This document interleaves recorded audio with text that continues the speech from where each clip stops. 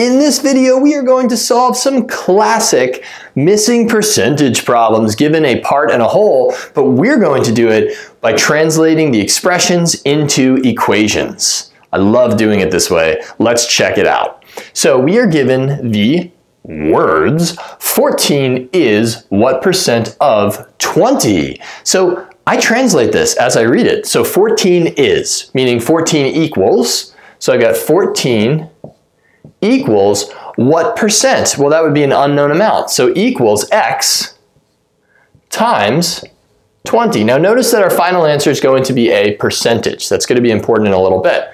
So all we need to do now is solve out that equation. That's it. It's as simple as that. So 14 is means equals. What percent of means multiplication of 20.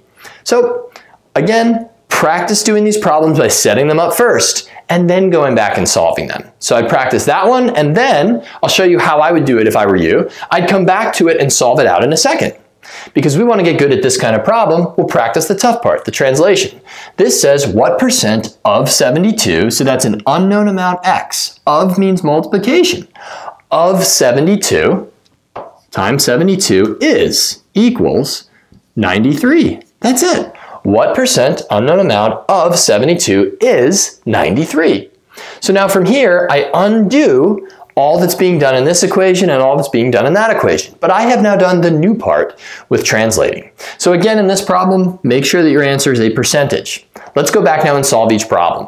So in this problem, again, you had 14 is what percent of 20? We did the translation. I'm going to solve by undoing multiplication of 20. So I divide, of course, both sides by 20. And I do 14 divided by 20. I will use a calculator to do it in that exact order. 14 divided by 20 in a calculator, you will get x, that cancels, is equal to 0.7. Well, what is that as a percentage? That's a decimal. This is 70 hundredths, right? Or 7/10, 70 hundredths. And so that as a percent is 70%. Or you can move your decimal point 1-2 places to the right and get your 70%. Awesome. All right, on to this one. So now again, we had what percent of 72 is 93. So we're going to solve this by undoing multiplication by 72, by dividing both sides by 72. And then when I divide both sides by 72, I'm going to get one heck of a gnarly decimal. This cancels out. I get x is equal to, and I've got that decimal off to the side right here.